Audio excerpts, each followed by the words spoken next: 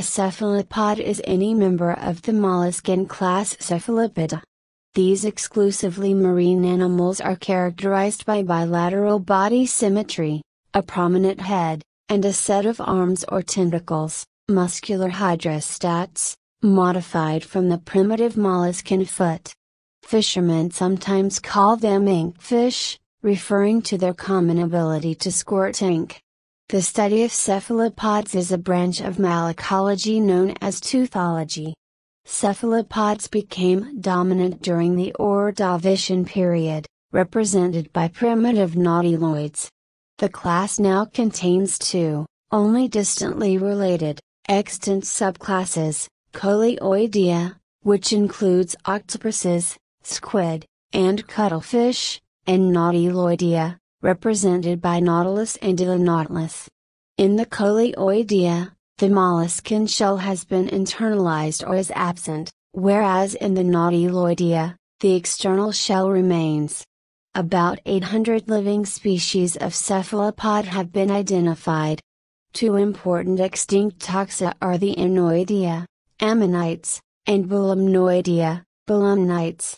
Distribution: there are over 800 extant species of cephalopod, although new species continue to be described. An estimated 11,000 extinct taxa have been described, although the soft-bodied nature of cephalopods means they are not easily fossilized. Cephalopods are found in all the oceans of Earth. None of them can tolerate fresh water, but the brief squid, Loligoncula brevis, found in Chesapeake Bay, may be a notable exception in that it tolerates brackish water. Cephalopods occupy most of the depth of the ocean, from the abyssal plain to the sea surface. Their diversity is greatest near the equator, 40 species retrieved in nets at 11 degrees N by a diversity study, and decreases towards the poles, 5 species captured at 60 degrees N. Nervous system and behavior: cephalopods are widely regarded as the most intelligent of the invertebrates, and have well-developed senses and large brains, larger than those of gastropods. The nervous system of cephalopods is the most complex of the invertebrates, and their brain-to-body mass ratio falls between that of endothermic and ectothermic vertebrates. The brain is protected in a cartilaginous cranium. The giant nerve fibers of the cephalopod mantle have been widely used for many years as experimental material in neurophysiology. Their large diameter, due to lack of myelination, makes them relatively easy to study compared with other animals. Cephalopod have also been known to climb out of their aquaria, maneuver a distance of the lab floor, enter another aquarium to feed on the crabs, and return to their own aquarium.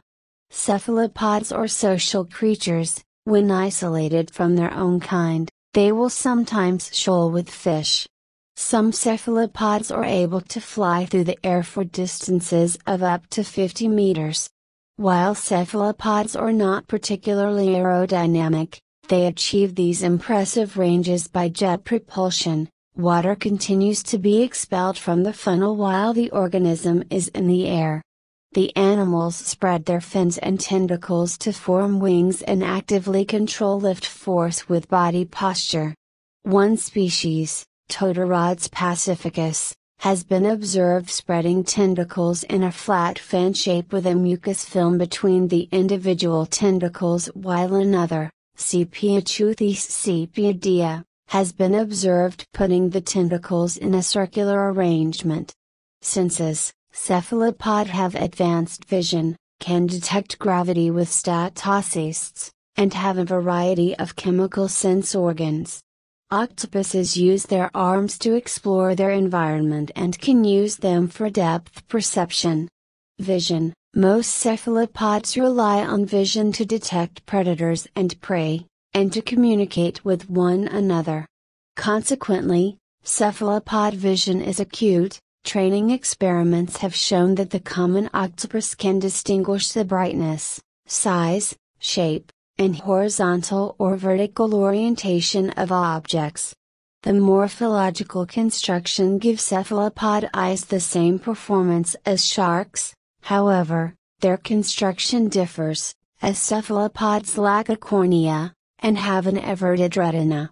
Cephalopods' eyes are also sensitive to the plane of polarization of light. Surprisingly, given their ability to change color, all octopi and most cephalopods are colorblind.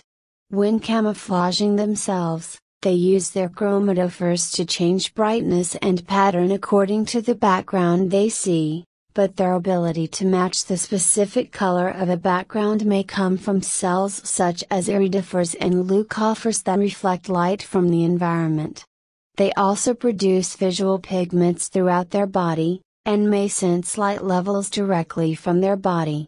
Evidence of color vision has been found in the sparkling anope squid, Wattisania scintillans, which achieves color vision by the use of three distinct retinal molecules, A1, sensitive to red, A2, to purple, and A4, to yellow, which bind to its opsin.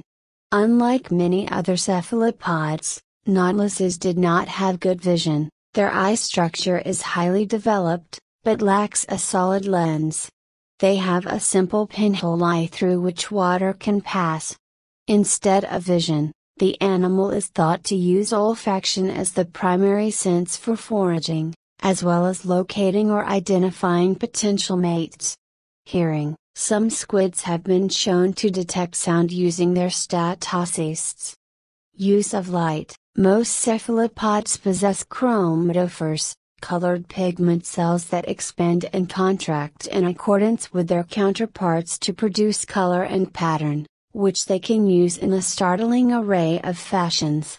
As well as providing camouflage with their background, some cephalopods bioluminesce, shining light downwards to disguise their shadows from any predators that may lurk below. The bioluminescence is produced by bacterial symbionts. The host cephalopod is able to detect the light produced by these organisms. Bioluminescence may also be used to entice prey, and some species use colorful displays to impress mates, startle predators, or even communicate with one another. It is not certain whether bioluminescence is actually of epithelial origin or if it is a bacterial production. Coloration. Further information: animal coloration and category. Animals that can change color. Cephalopods can change their colors and patterns in milliseconds, whether for signaling, both within the species and for warning, or active camouflage, as their chromatophores are expanded or contracted. Coloration is typically stronger in nearshore species than those living in the open ocean, whose functions tend to be restricted to disruptive camouflage. Evidence of original coloration has been detected in cephalopod fossils dating as far back as the Silurian. These orthoconic individuals bore concentric stripes, which are thought to have served as camouflage. Devonian cephalopods bear more complex color patterns, of unknown function. Inc., with the exception of the Nautiloidea and the species of octopus belonging to the suborder Sirena, all known cephalopod have an ink sac, which can be used to expel a cloud of dark ink to confuse predators. This sac is a muscular bag which originated as an extension of the hindgut.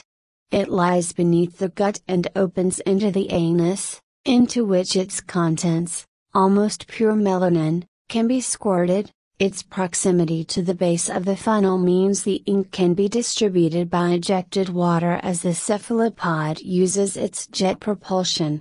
The ejected cloud of melanin is usually mixed, upon expulsion, with mucus, produced elsewhere in the mantle, and therefore forms a thick cloud, resulting in visual, and possibly chemosensory, impairment of the predator, like a smoke screen. However, a more sophisticated behavior has been observed, in which the cephalopod releases a cloud, with a greater mucus content, that approximately resembles the cephalopod that released it, This decoy is referred to as a pseudomorph. This strategy often results in the predator attacking the pseudomorph, rather than its rapidly departing prey. For more information, see inking behaviors. The inking behavior of cephalopods has led to a common name of inkfish, primarily used in fisheries science and the fishing industry, paralleling the terms whitefish, oily fish, and shellfish. Circulatory system. Cephalopods are the only mollusks with a closed circulatory system. Coleoids have two gill hearts, also known as branchial hearts, that move blood through the capillaries of the gills. A single systemic heart then pumps the oxygenated blood through the rest of the body. Like most mollusks, cephalopods use hemocyanin, a copper-containing protein, rather than hemoglobin, to transport oxygen. As a result, their blood is colorless when deoxygenated and turns blue when exposed to air. Respiration. Cephalopods exchange gases with the seawater by forcing water through their gills, which are attached to the roof of the organism. Water enters the mantle cavity on the outside of the gills, and the entrance of the mantle cavity closes. When the mantle contracts, water is forced through the gills, which lie between the mantle cavity and the funnel. The water's expulsion through the funnel can be used to power jet propulsion. The gills, which are much more efficient than those of other mollusks, are attached to the ventral surface of the mantle cavity. There is a trade-off with gill size regarding lifestyle. To achieve fast speeds, gills need to be small. Water will be passed through them quickly when energy is needed, compensating for their small size. However, organisms which spend most of their time moving slowly along the bottom did not naturally pass much water through their cavity for locomotion, thus they have larger gills, along with complex systems to ensure that water is constantly washing through their gills, even when the organism is stationary. The water flow is controlled by contractions of the radial and circular mantle cavity muscles. The gills of cephalopods are supported by a skeleton of robust fibrous proteins. The lack of mucopolysaccharides distinguishes this matrix from cartilage. The gills are also thought to be involved in excretion, with NH4+ being swapped with K+ from the seawater. Locomotion and buoyancy.